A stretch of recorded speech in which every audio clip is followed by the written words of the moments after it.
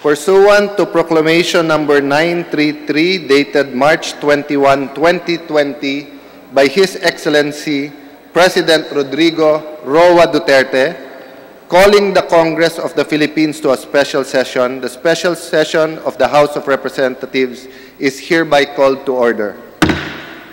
As we are in the middle of a national calamity due to a public health emergency, given the present situation, where means of transportation are limited and the majority of members are on official business attending to their respective constituents, for the purposes of exigency, with the attendance of 299 members, including those who are deemed present in accordance with Section 71 of our rules, specifically 279 members on official business, the Chair declares the presence of a quorum.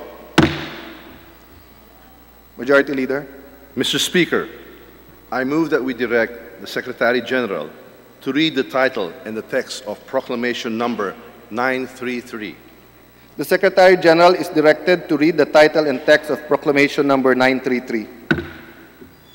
Malacañang Palace, Manila, by the President of the Philippines, Proclamation Number 933, calling the Congress of the Philippines to a special session. Pursuant to the powers vested in me under Section 15, Article 6 of the Constitution, I, Rodrigo Duterte,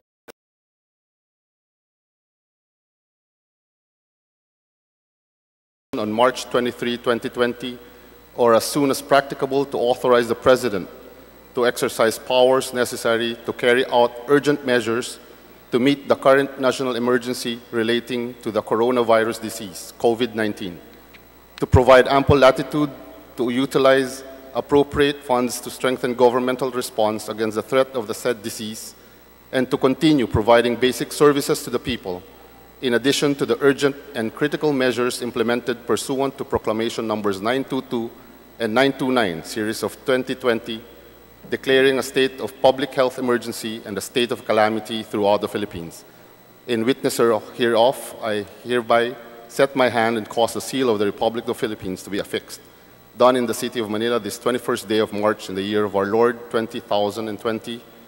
Signed, President Rodrigo Duterte. By the President, signed, Salvador C. Del Dia, Executive Secretary.